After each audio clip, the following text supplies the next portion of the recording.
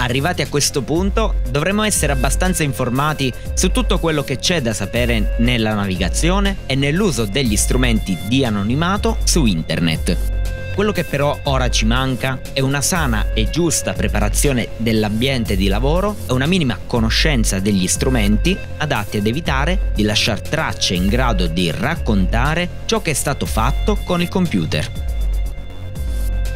Quando si parla di crittografia delle informazioni non si può certo evitare PGP, acronimo di Pretty Good Privacy, uno strumento in grado di cifrare, decifrare e firmare testi, email, file e directory per incrementare la sicurezza dei tuoi documenti. Il suo funzionamento è il seguente. L'utente che vuole cifrare il messaggio creerà due chiavi, una chiave pubblica e una chiave privata. La chiave pubblica è quella che permette a chiunque di inviarti un messaggio criptato. La chiave privata è invece l'unica chiave in grado di sbloccare e quindi di leggere il messaggio creato con quella chiave pubblica. Questa è in buona sostanza la crittografia su cui si basa quasi tutta la comunicazione informatica. Il sistema pubblica-privata è anche conosciuta come crittografia asimmetrica o Diffie-Hellman, mentre l'uso di una sola chiave, che PGP comunque usa, si definisce crittografia simmetrica. Se in PGP perdi la chiave privata, considera l'informazione protetta come perduta per sempre. GPG, GNU Privacy Guard. GNU Privacy Guard, da ora in poi GPG, è una suite di tools disponibile per Windows, macOS, Linux e BSD. Nasce come alternativa libera a PGP, da cui ne eredita lo standard di crittografia OpenPGP. Consideriamo quindi GPG come un'alternativa libera a PGP, software che ha creato lo standard di cui GPG si serve per funzionare. GPG è presente di default in molte distribuzioni GNU Linux. Se preferisci la modalità grafica, puoi usare Seahorse, la stessa usata da Tiles. Da qui in poi faremo ampio uso del terminale, in quanto l'uso dell'interfaccia grafica risulta essere particolarmente intuitiva. Tutte le operazioni sui file si potranno eseguire con il tasto destro, usando poi le voci presenti in base alle situazioni. In caso di dubbi, consigliamo di imparare prima il procedimento a riga di comando e quindi provare la modalità grafica. Prima abbiamo spiegato la differenza tra chiave privata e chiave pubblica, quindi non mi ripeterò. Ciò che è stato già detto dovrebbe bastare per comprendere come funziona. Riassumendo, la chiave privata deve rimanere segreta, è tua e non va condivisa con nessuno. La chiave pubblica può essere condivisa con il resto del mondo. Tra chiave privata e chiave pubblica esiste una relazione che spiegherò semplicemente così. Una chiave pubblica può essere decriptata solo dalla relativa chiave privata. Per semplificare ancora di più la cosa, faremo un esempio. Andrea e Beatrice sono due amici che vogliono scambiarsi messaggi. Tuttavia, i due non si fidano dei canali di comunicazione e decidono di usare PGP per scriversi. Per fare in modo che entrambi possano cifrarsi e decifrarsi a vicenda, dovrebbero avere una password in comune. Tuttavia, per potersela comunicare, dovrebbero usare il sistema di comunicazione che reputano non sicuro. Per sopperire a questa difficoltà, PGP usa un tipo di crittografia chiamata asimmetrica, dove i messaggi vengono scambiati facendo uso di chiavi pubbliche e private. Andrea ha una sua chiave pubblica e una privata, così come Beatrice. Quando Andrea vorrà scrivere un messaggio a Beatrice, userà la chiave pubblica di quest'ultima. Se Beatrice vorrà decifrare quel messaggio, dovrà usare la sua chiave privata. Essendo Beatrice l'unica proprietaria di quella chiave privata, solo lei potrà decodificare quel messaggio. In questa parte della guida impareremo a creare le nostre chiavi pubbliche e private, così da permettere ad altri internauti di inviarci messaggi cifrati che solo noi potremo leggere. Assumendo che tu stia utilizzando Debian È possibile avviare la GUI di GPG lanciando il programma Seahorse, o più comunemente password e chiavi. Clicca ora su File Nuovo, oppure usa la shortcut CTRL+N e clicca su Chiave PGP, quindi continua. Definisci il tuo nome completo e indirizzo email. Aprendo le impostazioni avanzate potrai modificare il tipo di chiave, quella consigliata è RSA, e la forza di cifratura, fino a un massimo di 4096, al momento la chiave più forte che si può usare. Puoi anche scegliere di assegnare una scadenza e un commento aggiuntivo. Puoi ora cliccare su Crea. Ora devi assegnare una password alla tua chiave. A questo punto troverai la tua chiave appena creata sotto la voce chiavi GNU PG. Se così non fosse, dovrai attendere che il programma generi abbastanza entropia per la tua chiave. Ti spiegherò a breve di cosa si tratta. Se sei un amante del terminale, è possibile ovviamente farlo anche da lì. In questo caso, il comando da lanciare sarà gpg --gen -key.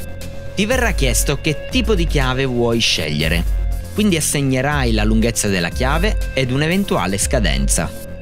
Esattamente come in versione GUI, andrai ora ad indicare il nome ed email. Per finire, digiterai la passphrase. Ci verrà ora chiesto di muoverci con mouse e tastiera. Questa operazione serve a raccogliere entropia da poter associare alla forza della chiave. Oltre a battere tasti a caso, posso consigliarti qualcosa che ti tiene occupato, come ad esempio una partita a Forza 4.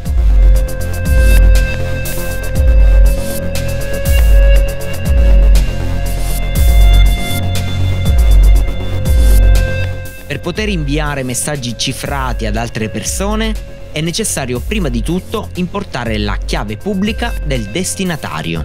Per farlo da GUI non sarà un problema. Il pulsante dedicato in Debian lo troviamo sotto la voce File Importa, oppure usando le shortcut CTRL+I. Se invece vogliamo farlo da linea di comando, ci basterà digitare gpg -import nome file.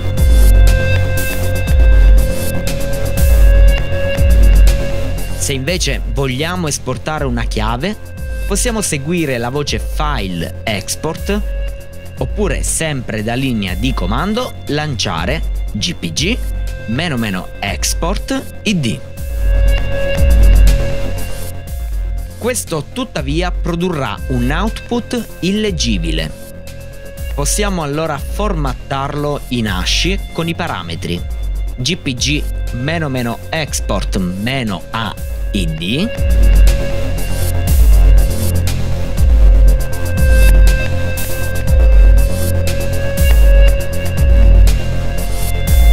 e quindi possiamo anche salvare l'output di un file, come ad esempio gpg -export -a id maiuscola my.key.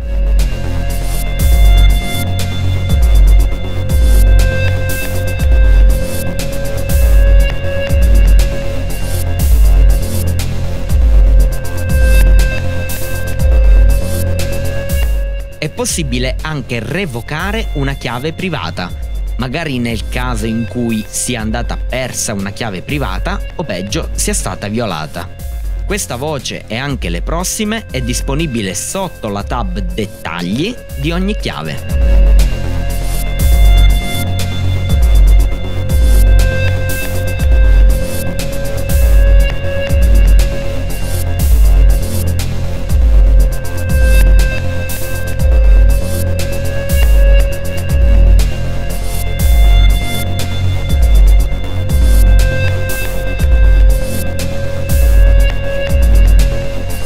Che tradotto in linea di comando sarà gpg -output revoc.key -gen-revoc id.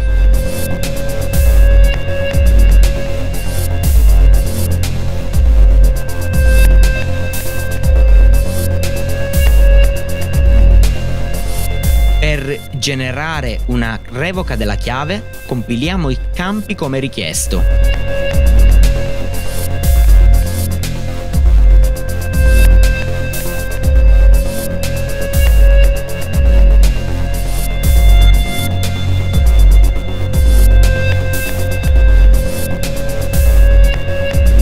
Quindi importiamo il certificato di revoca gpg-import revoke.key. Se per qualche motivo abbiamo sincronizzato la nostra chiave con i key server di PGP, dovremo richiederne la resincronizzazione in questo modo: gpg-send keys -key server hkp subkeys pgp.net id.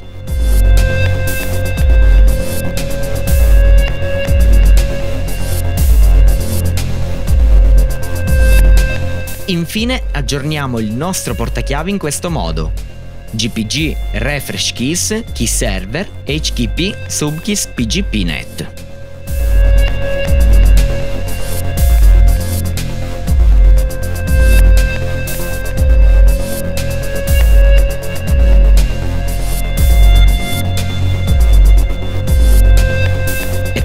Che avremo anche bisogno di avere una lista di tutte le chiavi a nostra disposizione. Potremmo usare il comando gpg-list-keys.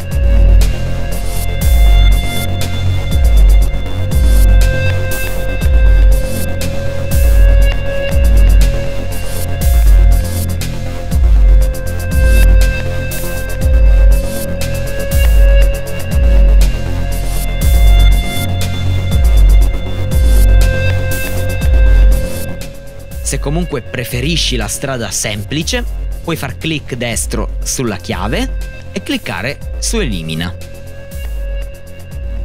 Su terminale il comando per cifrare un file sarà gpg-output secret.gpg-encrypt -recipient destinatario file.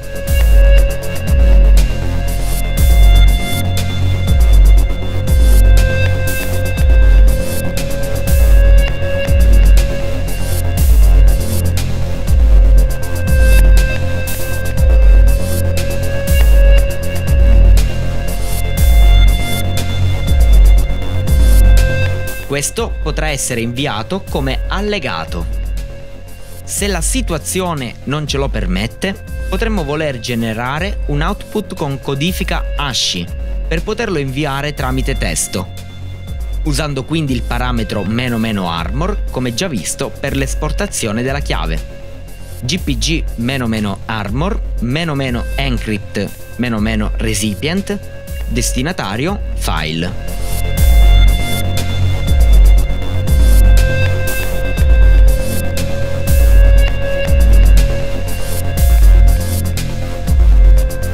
Il file generato sarà file.ask, contenente il valore ASCII del testo che abbiamo scritto.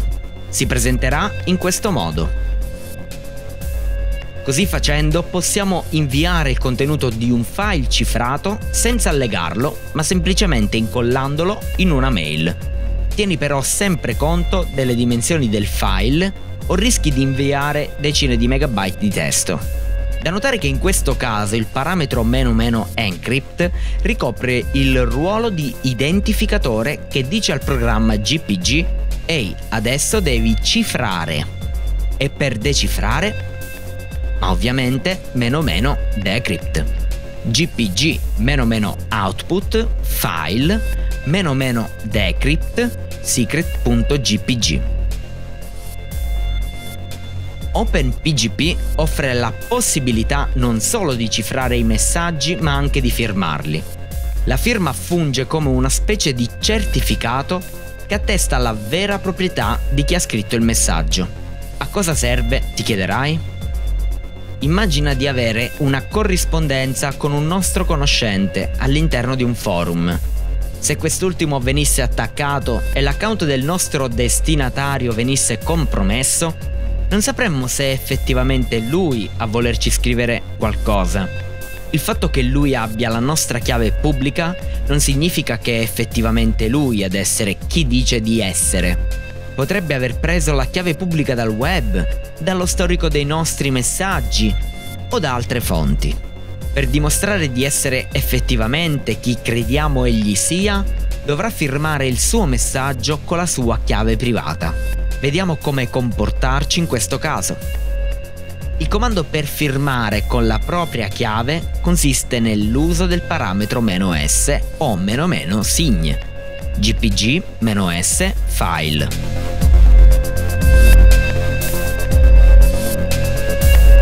Il nostro file verrà rinominato con estensione .gpg. Di default il comando comprime anche il valore del file, quindi per avere un valore leggibile utilizzeremo gpg-clear sign file.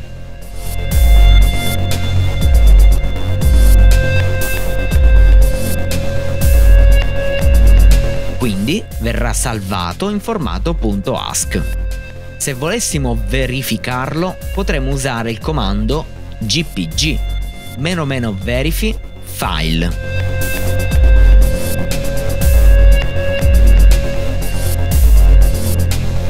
Il parametro clearSign si può aggiungere assieme ai valori di cifratura.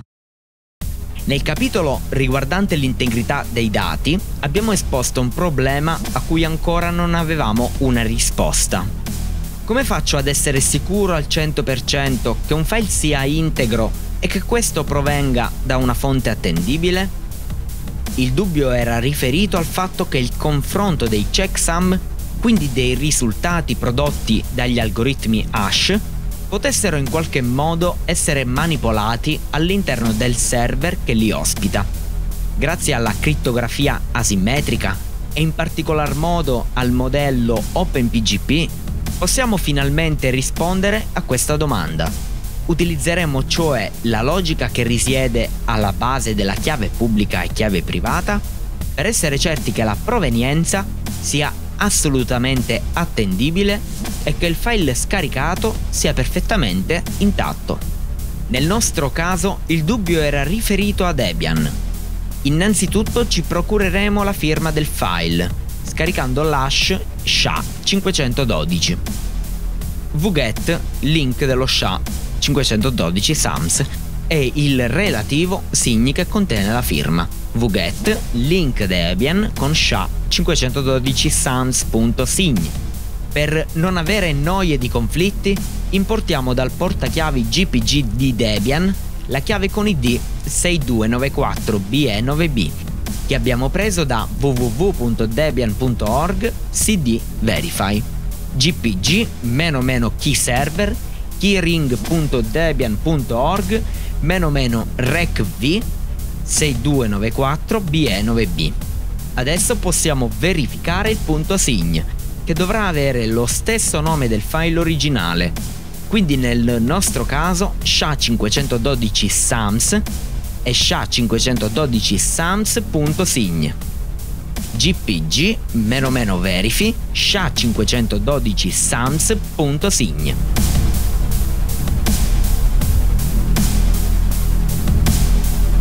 Se tutto va per il verso giusto, riceviamo lo status di firma valida. GPG firma valida da Debian CD sign key Debian CD list Debian org. Abbiamo ora confermato la validità dell'hash, quindi possiamo finalmente essere sicuri che lo SHA-512 che abbiamo scaricato possa essere usato come controprova. Se vogliamo verificare il funzionamento della verifica di GPG, possiamo modificare il file contenente il checksum nano SHA-512 sams, aggiungendo magari un carattere a fine file. Salviamolo e riverifichiamo. gpg-verify SHA-512 sams.sign. Stavolta riceveremo un errore. GPG firma non corretta Debian CD sign key Debian CD at list.debian.org. Ecco, siamo ora pronti a rieffettuare il checksum con il file .iso. Per maggiori informazioni visita il capitolo relativo ai checksum. La crittografia email può essere utile non solo per evitare che qualcuno monitori la tua connessione, ma anche per evitare che qualcuno acceda alla tua posta e riesca a leggerne i contenuti cifrati. Certo, se il tuo intento è quello di non essere localizzato, è inutile che ti dica di star lontano da servizi di mailing che consentono solo l'accesso in ClearNet come Gmail, Yahoo, Mail Libero, eccetera, ma affidati a servizi che consentono l'accesso da Tor, proxy, VPN e via dicendo. Una seconda considerazione, forse abbastanza ovvia ma da mettere in luce, è di non utilizzare la stessa chiave che si usa per operazioni di anonimato sulla propria mail in ClearNet, o comunque a cui hai avuto accesso almeno una volta senza le giuste precauzioni. Questo permetterebbe a chiunque ne abbia le abilità di risalire alla tua persona. Ci sono diverse situazioni e altrettanti strumenti che ci consentono di farne uso. Tra i repository Debian troveremo IceDAV. Creato dalla Mozilla Foundation e ribrandizzato in salsa Debian, è un client di posta Thunderbird based. Per installarlo ci basta lanciare il comando su apt-get install IceDAV.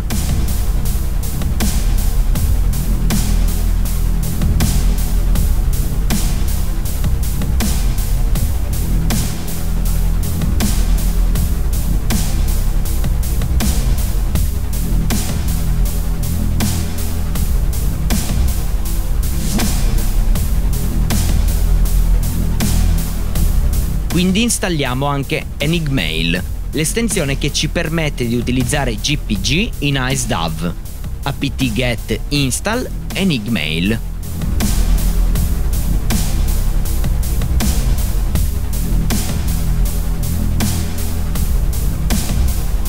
Una volta avviato IceDAV, sarà possibile attivare la firma e la cifratura PGP cliccando semplicemente sul pulsante Enigmail, posto solitamente sopra l'intestazione della mail.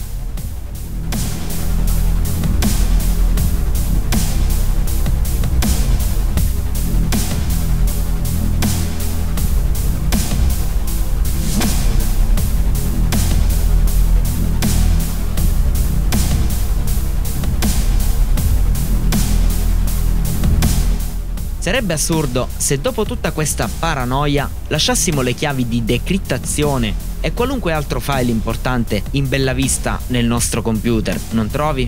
Ecco perché, in caso qualcuno venga a farti visita, devi essere pronto a nascondere o nel peggiore dei casi demolire un supporto removibile come una chiavetta USB o, se il tuo computer te lo consente, una scheda SD. Meglio ancora se è una micro SD con adattatore SD. Utilizzare una micro SD può essere il modo migliore per nascondere le chiavi. La memoria micro SD è così piccola da poter essere nascosta tra le dita, dentro un orecchio, perché no, nelle scarpe, nelle mutande. Lascia a te l'immaginazione della cosa. Ad ogni modo, approfondiremo la memorizzazione delle chiavi e di altre informazioni nel capitolo Backup dei dati. Nascondere o distruggere una chiave USB invece non può essere poi così facile. Oltre ad essere meno semplice da occultare, è tecnicamente più difficile da distruggere. La SD invece può essere spezzata con poche difficoltà, rendendo illeggibile qualunque contenuto. Per approfondire l'argomento, salta al capitolo del data shredding.